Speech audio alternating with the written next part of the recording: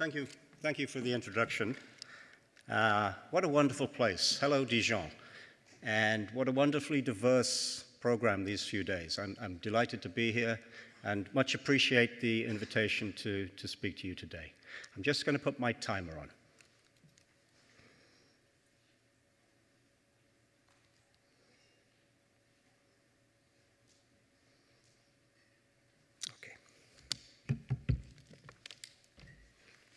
Let's see.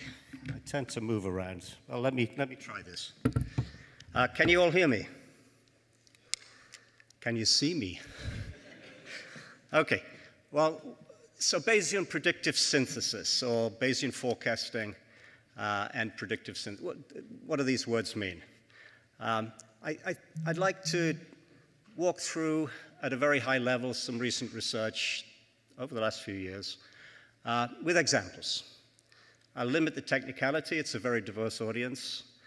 I've got about 145 slides, but the talk will consume about 20 of them, and so there's lots to talk about for those of you that want to ask questions later on. In a nutshell, this is about a very familiar topic, combining forecasts, or pooling forecasts. Now, I'm a Bayesian statistician, so for me, forecasts are always probabilistic, density forecasts, as they're referred to in some fields. And the key today is that I want to address the context contexts in which those forecasts are being combined. So let's have a couple of example contexts.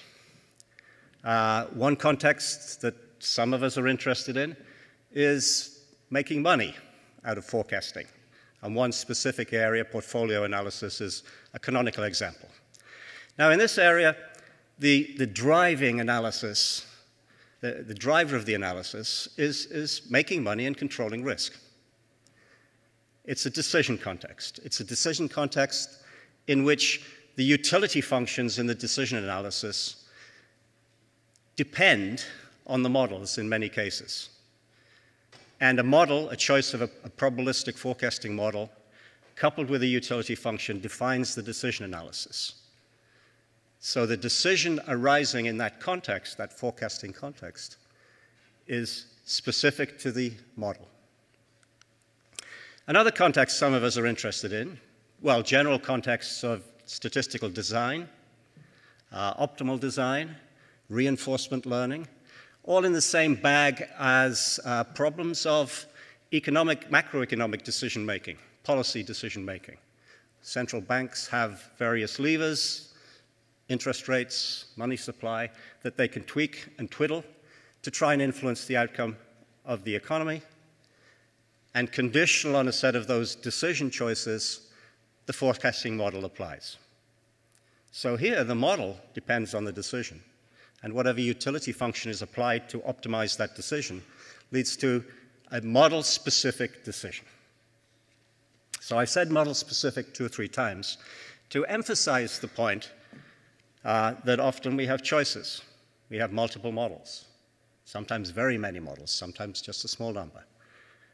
And now we're automatically in the context of being interested in, well, combining post-calibration, post-correction for biases, post-analysis to explore model dependencies, combining what those models define as their forecasts. So there'll be a bit of notation.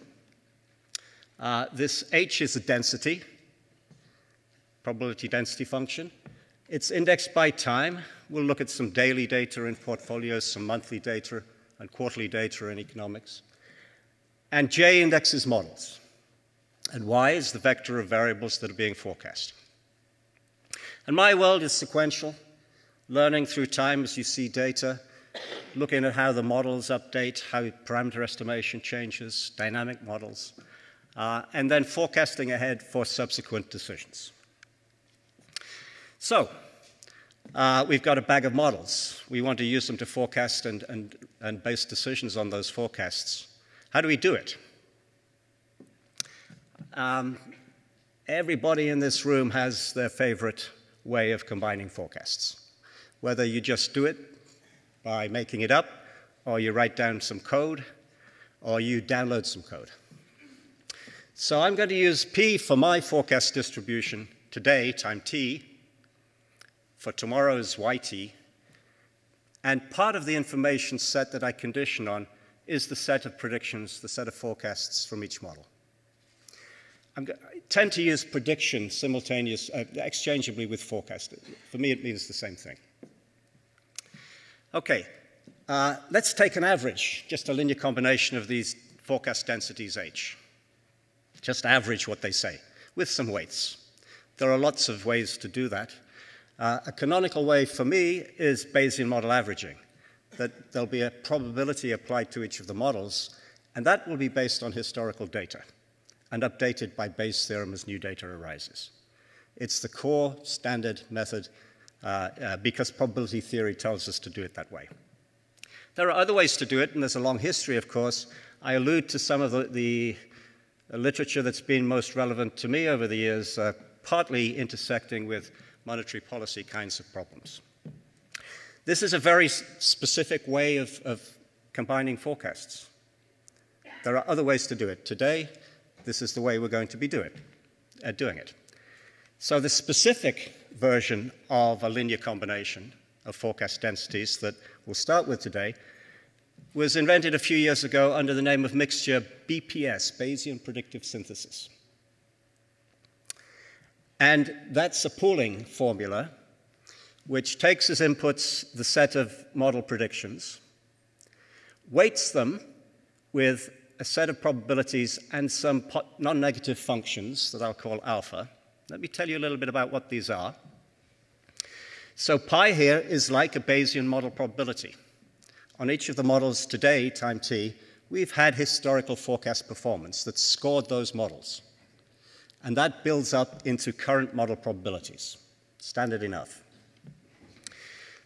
The new term in BPS, which was realized about 2015, but whose roots go back much further, in fact, to Bank of England work in 2012, 2013, which was eventually published, is what I call an outcome-dependent weight function. So each model has its own weight, but it depends on the unknown y that is being forecast. Seems a bit circular. But as long as you get out on the left-hand side a density function, you can integrate the right-hand side. That's a valid forecast density function. And the idea of the weight function is to deal with biases to begin, and relative areas of expertise of the models as a second. And although it's hidden in the notation, dependencies across models. So, for example, one model may be forecasting inflation as systematically over-forecasting. That needs to be corrected down, and its alpha function can help to do that. One model, model 1, may be best at forecasting unemployment, and another model may be best at forecasting inflation. And that can go into the alpha functions. One model may be really good at forecasting unemployment rates when unemployment is low and decreasing. But another model is favored when unemployment rates are high and increasing. Okay? Regions of expertise in the future unknown outcome. Okay? So this is old stuff. This is Bayesian predictive synthesis. And I'm going to give a simple example of this to begin, just to fix ideas. I will say I'm a Bayesian statistician, and this is a fully Bayesian analysis, okay? There are classes of Bayesian analyses that regard models and the forecasts they produce as data-generating objects, and the forecast distributions are data. And this way of pooling forecast densities has a foundational theoretical basis.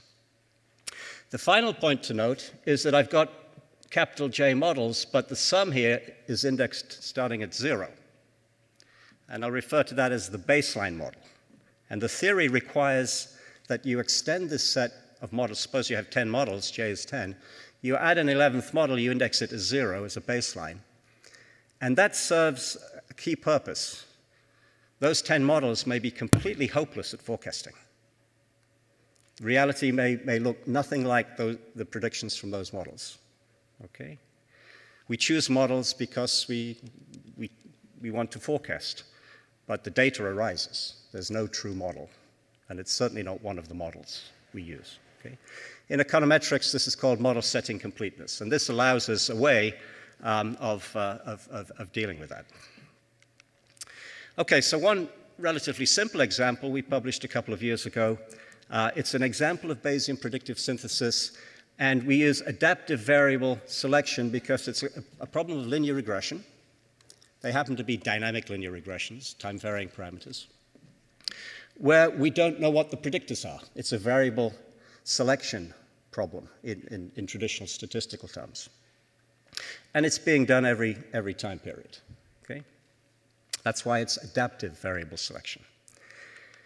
And the example in that paper was a macroeconomic series of 7 or 8 series with a time-varying vector autoregressive structure.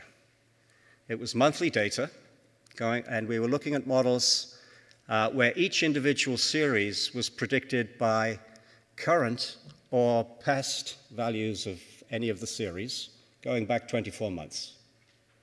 So there's quite a lot of models there. So you look at every model, and J is the number of them. So what did the BPS analysis look like in this example? Well, it was quite simple. That alpha function, the outcome-dependent weighting, was set to 1. Okay, we weren't using that flexibility in the BPS framework. But we used flexibility in specifying the way in which the model weights were updated. Bayesian model averaging, BMA, updates those weights based on scoring how well each model forecasts historically in a one-step-ahead setting. Each month, those probabilities are updated by how well each model forecast this month. That's all Bayes' theorem does in dealing with model uncertainty. Okay? What we have here is an example of BPS where the weights were updated based on what they were last month, and the gamma power is some number between 0 and 1, very close to 1, 0.95. It's a discount factor that exponentially downweights historical data in the way in which these probabilities are updated in that first term. And then an exponential of a constant multiplied by S. S will be score. The synonym is utility. So each model on each day or each month is scored based on last month's performance measured by that score. As a special case, if we take gamma to be 1, tau to be 1, and the score as the log of the one-step ahead predictive density for the latest observation, then that's Bayes' theorem. So Bayesian model averaging is a special case. A more general formulation, we didn't do it in this paper, is a vector of scores. You'll notice that my vectors are all bold fonts. So we can get into multi-dimensional utility functions, score functions, and we'll see that in a few minutes. So why? Why do we do that? Why that particular choice? Well, there's a theoretical basis. You can see that in the paper. Why are we forecasting? What's the point of having all of these models set up and run? What do we want to do? Do we want to forecast inflation next month? Or are we interested in where inflation will be over the next 12 months or the next 24 months as a path in the economy? What are our goals in forecasting? Again, traditional BMA, I'll say this several times today, scores one step ahead forecasting. That's all it does. And if you recognize and respect the view that we model for a purpose, then shouldn't we be comparing, combining, and using forecast densities from sets of models modulo those goals? And that's what that particular way of updating model weights, the probabilities pies, was doing.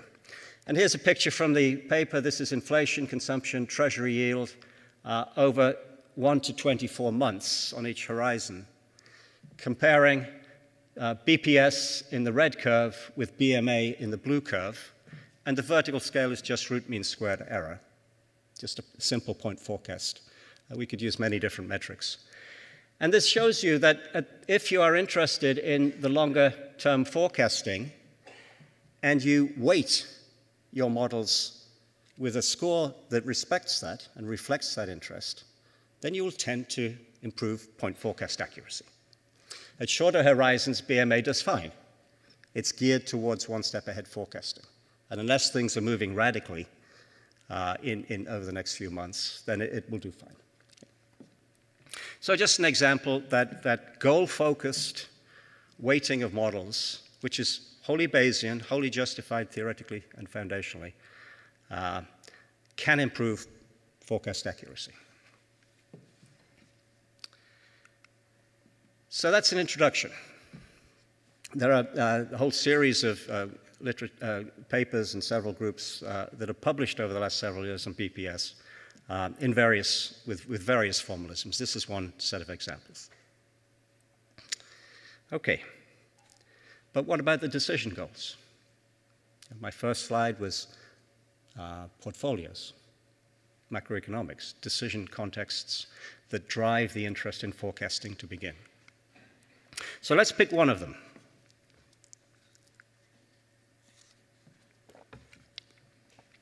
So now Y is a vector of asset returns, and the example will be daily forecasting or five-day ahead forecasting for portfolios revised every day.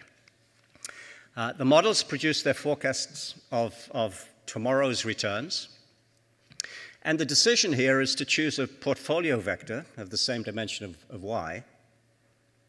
Now, reorganize the portfolio and see what it turns out to be when we see the data. So the return, if we use model J, to optimize the decision vector, the portfolio vector D, this would be our return, linear combination of the sum of the returns. And so here the same sort of philosophy and thinking arises for me. The BPS AVS said, hey, look, we want to forecast the path of the economy, or we want to forecast 24 months ahead. So let's figure out theoretically how we can do that properly by weighting models differentially. Well, now we kind of like to forecast, the euro-US dollar exchange rate tomorrow, or the day after, the S&P, the price of oil. We'd like accurate forecasts. But it's a portfolio setting. We want to make money. We're betting on the markets. We want to expect a return. We want to control risk. That's the decision forecast that drives the interest in the models in the first place.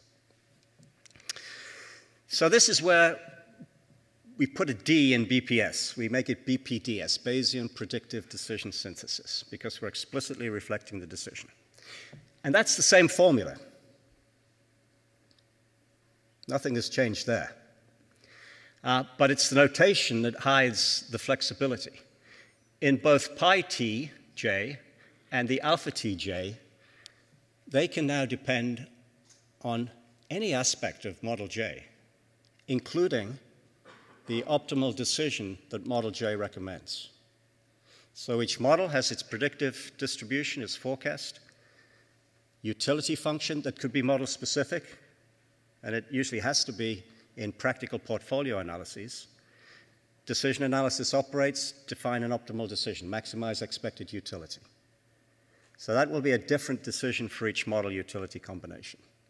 And they can come into play as elements of these two terms, the pi's, which reflect cumulated performance historically, and the alphas, which account for expertise and biases in the outcome space. Okay? So the particular form of the alpha function that I'm going to take looks like the example that I used in the AVS version, just to reweight historical forecast performance only. But now it's more general. And I'll say, I won't have time to go into the technical details today, and it's inappropriate to go too deeply into the technical details with such a diverse audience, that this has a foundational theoretical basis. This didn't just come out of thin air. Okay?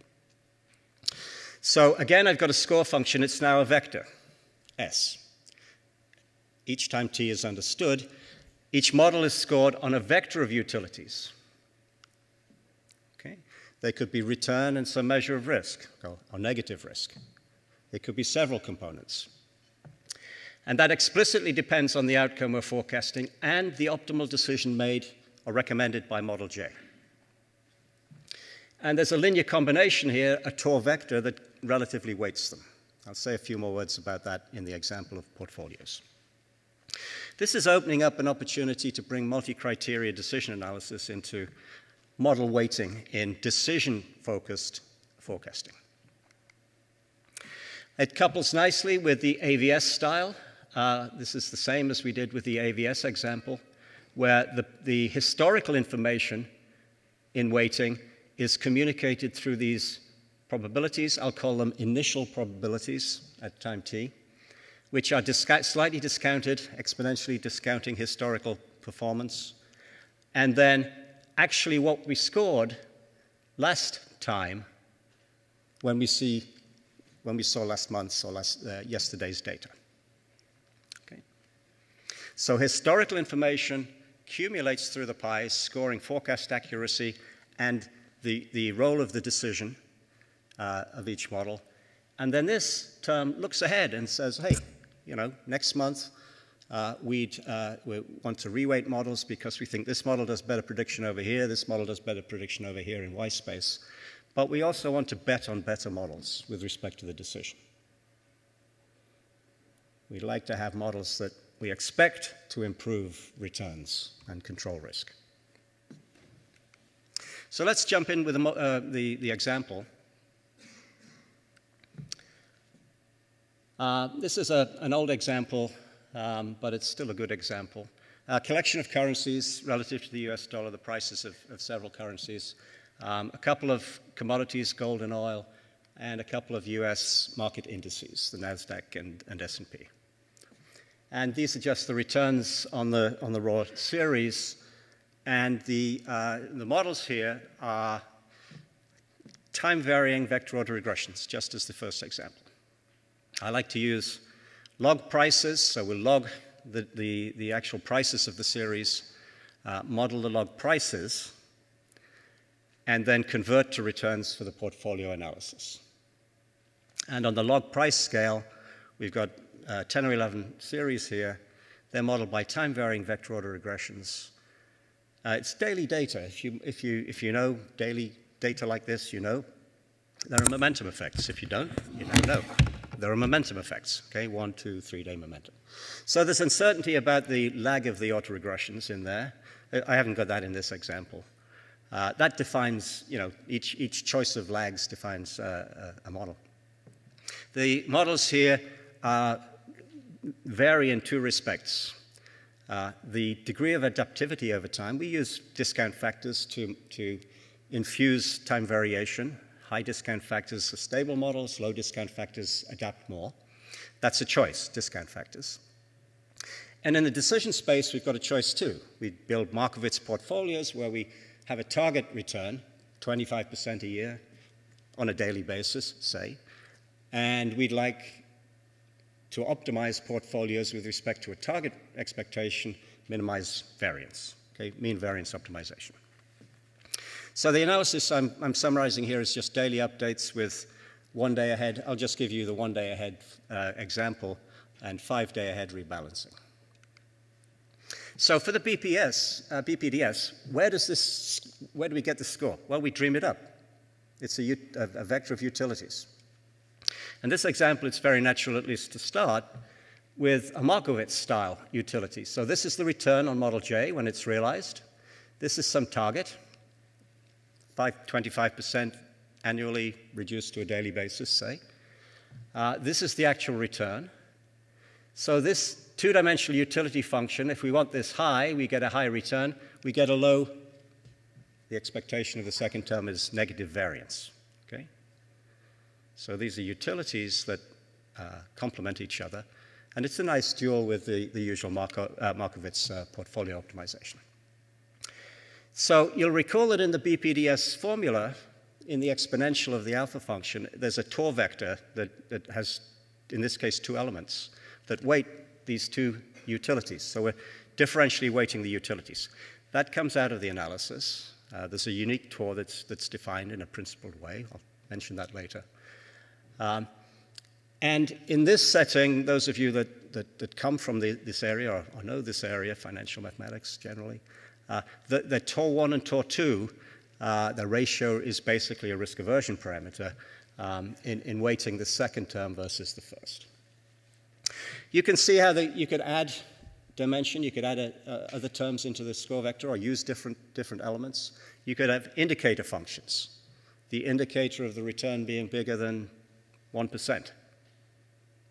Okay, you'd like that, or the indicator that's bigger than 2%.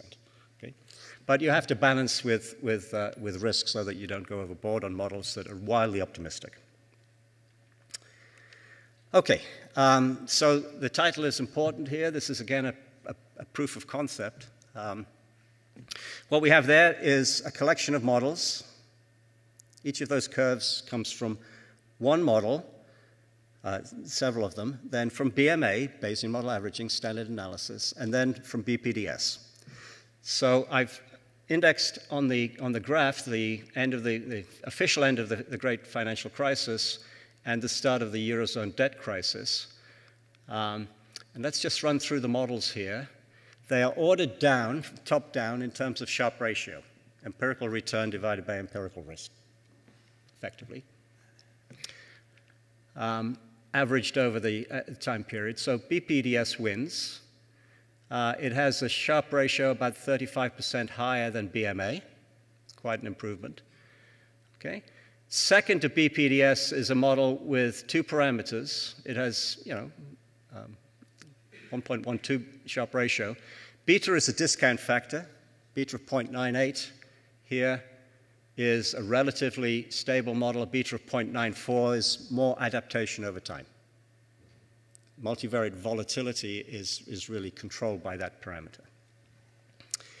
And the second parameter, R, is, I called it M in the previous slide, is target return on a daily basis.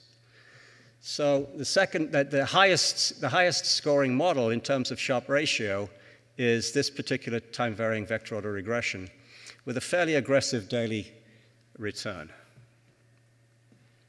But BPDS dominates fairly substantially, and you can see BMA down here, which again I'm regarding as the it's the standard. It's what we've been doing for 50 years. It doesn't do anything other than score one step ahead forecasts. So it's trying hard to weight models. It's weighting models more based on forecasting this set of equities one day ahead. Okay? So BPDS has an edge. Well, it has an edge because it wants to emphasize the decision outcomes as well. And why? I mean, let's investigate a bit. So this is a picture of each day as we're updating the model, okay, optimizing within each model, choosing a portfolio, then doing the same for BMA and BPDS. These are the optimal portfolio weights for BMA versus BPDS. And this, to make it a bit clearer, is the difference BPDS minus BMA. Let me just highlight a couple. Since we're in France, let's go to the euro. Okay, that's the orange curve. So you'll see that the orange curve is hidden in the mess until the beginning of the great financial crisis. Yeah, that's right. And then BPDS likes the euro until about until we get really into the depth of the crisis. And then it begins to short the euro, okay? Positive means buy, negative means sell. BMA does it, but when you look at the difference, you'll see that in the Eurozone crisis, BPDS said, get out of the euro, more than BMA. Okay? And it's doing that relative to BMA because it's adapting to the decision outcomes. The other one is the Swiss franc. They're both in the Swiss franc later on, but the difference in the run-up to the Eurozone crisis was that BPDS was longer on the Swiss franc. So there's some differences, small differences there that are coming in relative weightings that just show you how adding the goal focus, the decision focus, can help. This is 1 day ahead. The differences are much bigger when we're forecasting 5 days ahead. But that wasn't in the paper. It's in a follow-on paper. Let me see, 25 minutes. Okay. So who likes to see a bit of the technical stuff? Let's have just one slide on the technical stuff. And then I'll come back to the final example. So there's the formula. Okay? We start off with an initial set of predictive densities and an initial set of probabilities based on historical performance. And then we insert this term. We choose a vector of utilities. That's a choice. And they are weighted relatively by a vector of elements in this TOR. And I will point out, it's on the slide later, but let me say it now. If TOR is 0, that term disappears, it's 1, and we get the pi-weighted models. So let's assume that we've built the pies as a Bayesian does, based on historical data in BMA. So that's a special case. BMA is a special case. And I'll call that special case the initial mixture. You know, the sum of pies times the densities, ignoring the 0 because BMA doesn't have 0. Okay? The foundation underlying this formula, first of all, BPS is a subjective Bayesian foundation. But then the way this formula arises is by bringing decision analysis to the table. And the particular approach is we call it relaxed entropic tilting. Entropic tilting's been around for about 15 years in different kinds of applications. And I'll can refer to that later. And it also intersects, for the Bayesians in the audience, some recent developments in what's called either robust or generalized Bayes. That's a bit of an aside, but in case there are people that know about that, I know about it too, although I don't do it. So there's a foundation. And I'll point out that when you look at this formula, it's a density function, P. It's normalized. There it's proportional. You can reorganize it by taking this exponential term and htj of y and normalizing that, and I'll call that ftj. So we've multiplied the h by an exponential term, and the terminology is tilting. It's exponential tilting or entropic tilting. It's a modification of h to deal with biases, regions of expertise, and so forth. And because this has to be a density, this has to have a constant of normalization, which gets combined with the pies to give modified pies. Okay, I'll call them pi tilde, and I'll refer to these as the BPDS weights. And this modification, this sort of calibrates the densities, deals with biases in the main. It also depends on the decisions. But these weights then, the pi tildes reward good decisions because the decisions are sitting inside them. So the initial mixture, the BMA mixture, has TOR equals 0, and that gets morphed through this entropic tilting idea into modified densities that are averaged with modified weights. Okay? Again, BMA arises in this case.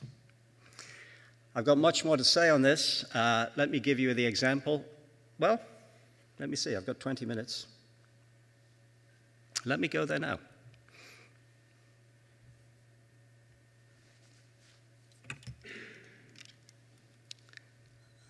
If I can. Whoop, that's not it. Let me see.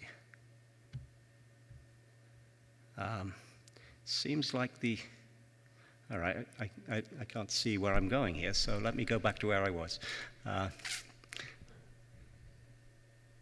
Close it. And I hit the slide at the end, so I won't tab through. I'll leave it there and come back to that at the end.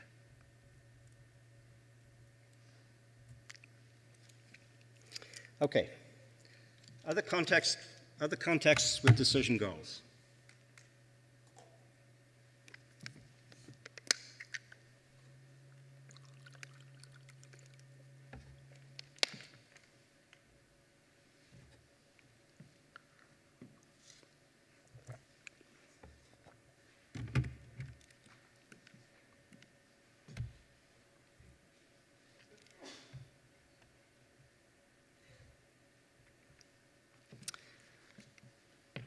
Well, Christine's up there, so this is monetary policy example, but as I mentioned earlier, it's bigger than that.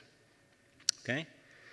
So in the monetary policy context, the example we'll have is D will be central bank interest rates. The data is US data. It's the federal funds target rate. Could be other things, other policy levers, as they say, controls on money supply and things like that. And the outcomes will be things like the path of inflation over the next 2 years, the path of unemployment, the joint path of unemployment and inflation. The targets for the decisions are to move the economy into a nice place. Reasonable growth, reasonably low unemployment, reasonably low inflation. But there are much broader purview. The much broader purview is any design problem, any control problem, where your act based on optimizing your decision influences the outcome. Portfolio is not like that. The portfolio example, you don't, unless you are, one of the major hedge funds, if you're Citadel, you can influence the outcomes. But most of us minor investors, and most investors, are not in that position. So there the outcome is not influenced by the decision. And that's a big change in thinking about the methodology. So explicitly then, I'm making it clear in the notation that when a model is used in this kind of context, we first make the decision, Bayesian decision analysis, okay? And then on the optimal decision, make a forecast. Scenario forecasting, what if forecasting. Each model will have a utility function that may or may not depend on the model. In the example we have here, we use the same utility function across each model. And again here, we want to bet on better models. It's good that models do a good job. If this model does a better job of forecasting inflation than this one, that's good. I mean, most of you know that most models, most macroeconomic forecasting econometric models, are not very good. Certainly in the last couple of decades. We need better models for forecasting. But the other part of this today is that if you use this model or this model or this model to produce a recommended optimal decision about setting interest rates, for example, over the next few months, okay, then the outcome of the economy following that decision is a score for that model. Okay? So we want to bet on better models in that sense, as well as pure forecasting accuracy. Now, on the technical side, life gets complicated. I'm not going to talk at all about computation. I've got 50 or 80 additional slides with lots of things on that. But it's a context where, unlike the portfolio example, in the portfolio example, the model's just forecast, and there's a TOR implied. Now we're in a case where the model's forecast conditional on a decision for that model. So the TOR depends on the decision. So the example is in monetary policy. Here, two good friends. Some of you know some of them. I have to say this for Tony. He's not here, so he can't say it. And the example is explicitly what I just described at a high level. We take a measure of inflation as the primary target. Okay, everybody knows it's got to get to 2%. I don't know. I personally don't know why it's always been 2%, but it's got to get to 2%. Okay, we want other things to happen as well. Again, I use the term. Let's try and move the economy to a good place, a good regime. Now, when the Federal Reserve Board makes a statement about its target interest rates, it's rare enough that they move it by more than a quarter of a percent, let alone 1% or 2% or 3%. They don't want to rock the boat. I don't think Chairman Jerome Powell has ever said it that way, but that's the point. A big shift in the interest rate, the decision variable, as it's been for the last few weeks or few months, is going to be regarded as a negative, whether it goes up or down, by the markets in particular. So the decision framework has sort of general considerations that ought to be reflected in utility functions. So what we have here is two models, so very straightforward as an example. And these are, quote, standard models in this area. Again, they're vector autoregressions. There's no time variation in these now. Their parameters are constant, so you fit over the last few years, and then every quarter you update, and there's no time-varying parameters. It's as simple as it gets. And the first model has a measure of inflation, PCE, personal consumption expenditure, shadow federal rate, a measure of the interest rate. It's a shadow rate. It's allowed to go negative, and GDP. It's quarterly data.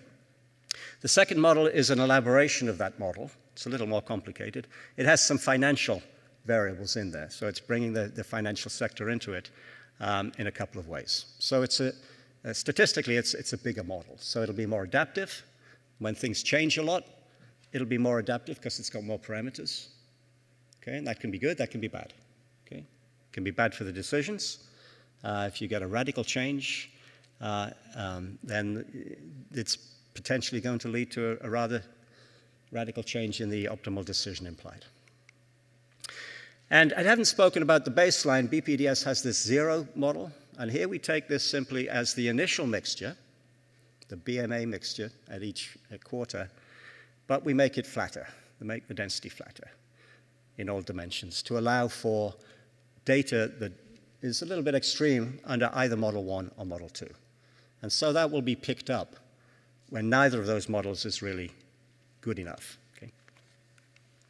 And by the way, and that will be a signal to, hey, step back and say, well, maybe we should change the models, okay, or do something else.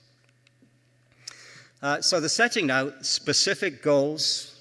You weight models with respect to specific goals. Okay? It's a very different concept than traditional statistical economic thinking. We build a model and we forecast everything with it. Whoops. Okay? But here we're trying to invert that philosophy. So we're forecasting 8 quarters ahead, and each quarter we get data, we update. Each model then updates its decision analysis and gives the optimal interest rate path over the next 8 quarters. BMA averages the models based on the initial mixture, and it uses decision analysis to update the BMA optimal decision path over the next 8 quarters. And BPDS takes that initial mixture, maps it with the entropic tilting to get BPDS weights that combine the calibrated densities and apply decision analysis to that.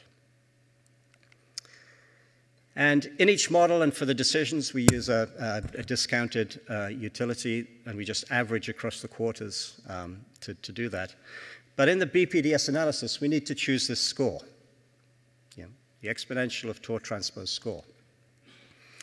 And here we're interested in 8 quarters ahead and the path of the economy over those 8 quarters. Okay? We'd like to have inflation, as measured by PCE, 8 quarters ahead from now, close to a specified target for that quarter. Okay, so I don't know what it is now. So US inflation, PCE now 3.6%, something like that. So over the next 8 quarters, well, next quarter we'd like it to be down to 3.2, maybe down to 2.8. In 4 quarters, we'd like it to be at 2%. So that's a specified, a desired path over the next 2 years. And this is a positive number. We're going to penalize deviations from that path. But we don't want to rock the boat. So our decision variable which is the federal funds rate, is D. And this says we don't want big changes quarter to quarter. We'll penalize big changes quarter to quarter. Okay. There are two constants in there. You can argue about whether you want to weight this term more heavily than that. There are choices to be made. You can stick one of them to be 1, and you just have to choose the ratio. The other point is this is a bounded score. You know, it's natural. A lot of people in econometrics in particular, they like to use quadratics. Quadratic score, okay? Traditional in statistics, but it's unbounded. In the BPDS, there's an exponential of the score, so if the score is bounded, then that always delivers the density. It's always integrable. That's one technical point. But also, utility functions should generally be bounded. Okay. Personal utilities for money are bounded, right? If you lose $1 billion tomorrow, it doesn't matter if you lose another $1 billion, unless you're Elon Musk. Okay. So there are a couple of reasons that I like bounded scores. Okay, and as I said, there's an underlying utility function that drives the decision analysis in each model and in BPS and BMA. So here's one of 2 slides from the example. And this is a plot that people in banks like to look at. It's called a spaghetti plot. This is the time period up until the end of 2022. The black line in here is the actual federal funds shadow rate. So it's a smooth curve in that plot. The blue lines at each quarter were, well, let's take this nasty one. At this quarter, whatever it was in 2006, this is the next 8 quarters. This is the optimal Fed funds policy rate over the next 8 quarters if the decision were to be made this quarter. So at this point, the shadow rate exacerbates the implication for the actual rate, which can't go negative. So that would say drop the actual rate to 0. Okay. BPDS is red, BMA is blue. So a couple of points. All this is showing is a what-if analysis. You know, there's one outcome here, what the Federal Reserve actually did. And now we're simply looking back and saying, well, if we did traditional statistics, we'd be using BMA. How does that compare with what happened? If we're using what I hope becomes traditional statistics, if we're using BPDS instead, weighing the outcome in the decision space as well as pure forecast accuracy, how would that differ? And remember that BMA is local. It's based on only 1 quarter forecast accuracy. Okay, and it just doesn't allow for the relative weightings of the models based on outcomes of decisions. So here, some of you might be old enough to remember the dot-com bubble 23 or 4 years ago. I'm just going to point out three points where BMA and BPDS seem to differ quite a bit. And that's just showing how the decision angle changes basic statistical thinking. So here, in the run-up to the dot-com bubble and the collapse of the stock market, BPDS was saying, hey, let's tighten up. Let's increase the cost of money. Let's increase interest rates. Okay, it was anticipating a need to squeeze the economy a little bit. We had this explosion of investment in IT companies. And the markets were overheated, and companies were overvalued. And then it collapsed. BMA was pretty much consistent with what the Federal Reserve Board actually did. Okay? It didn't see that coming so aggressively. Second point is following later on in the 2000s, very, very stable economy, very nice unemployment, very nice inflation for several years. Oh, for those days. BMA was continually over those 2 or 3 years saying we need to increase, we need to tighten the economy. BPDS was saying, hey, it's pretty good, let's stay stable, don't change anything, we're in a good place. And the third period is related to the just after the great financial crisis. where BPDS said, let's relax, right? Let's push down, okay? Let's drop interest rates. And again, BMA was pushing hard to squeeze the economy. In general, in other periods, they're very, very similar. In general, the BPDS tends to be closer to what actually happened most of the time, except at a couple of, quote, crisis periods. Okay, so BPDS takes the initial mixture, the historically based probabilities pi, and averages the forecast densities with them. That's the initial mixture. It takes that and modifies the densities for biases and so forth, and modifies the weights to reflect historical forecast performance and the decision outcomes. So you can look at these weights. And this is BMA weights over time. And the blue is model 1 and red is model 2. So if you see a lot of blue, that means the probability pi on model 1 is higher than model 2. And what happens with BMA is you're going through here. This is the financial crisis. It likes the simpler model until the financial crisis. And then it switches over to the more complicated model, almost all of the probability. And you may or may not know that it's probability theory. It's easy to show. Everybody should know it, that if you use BMA, eventually one of the models will win. At some point, it will become persistently red. There's a bit of blue coming here, but later on, you keep running the model. One of the models gets all the probability eventually. There's more variability in the BPDS analysis.